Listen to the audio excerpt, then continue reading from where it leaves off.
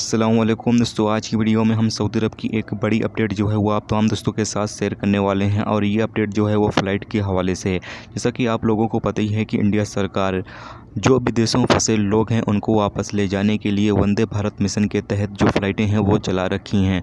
और अभी इसी के तहत जो सऊदी अरब में भी फ़्लाइटें जो हैं वो चलाई जा रही हैं, यानी कि सऊदी अरब से भी फ़्लाइटें जो हैं वो चलाई जा रही हैं। और अब तक सऊदी अरब से 13 से 14 फ़्लाइटें जो हैं वो इंडिया के लिए जा चुकी हैं, जो कि 19 मई से वंदे भारत मिशन का जो फेस है वो स्टार्ट किया गया है।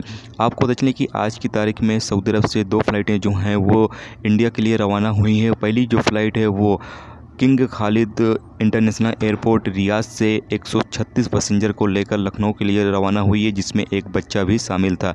जबकि दूसरी जो फ़्लाइट है वो king Fahad international airport Dammam से 141 पैसेंजर को लेकर, और ये फ़्लाइट जो है वो दिल्ली के लिए रवाना हुई है और इसमें भी एक बच्चा शामिल था। आपको पता चले कि ये तमाम फ़्लाइटें जो हैं वो एयर इंडिया हैं।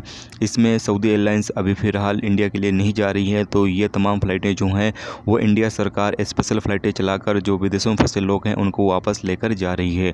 और आपके जैसा कि सवाल आते रहते हैं, तमाम दोस्तों के बहुत सारे सवाल आते रहते हैं कि भाई जो इलीगल तरीके से सऊदी अरब में लोग मौजूद हैं, क्या उन लोगों को अगर घर जाना है तो वो लोग किस तरीके से घर जा सकते हैं, उन लोगों के लिए कोई अपडेट है या नहीं है। तो यहाँ पर आप तमाम दोस्तों से कहना चाहते हैं कि जो लोग इलीगल तरीके से सऊदी अरब के अंदर मौजूद हैं, फ़िलहाल उनके लिए कोई अपडेट नहीं है। अगर उनके लिए कोई भी अपडेट आएगी तो इंशाल्लाह वो आप तमाम दोस्तों के साथ शेयर ज़रूर करेंगे।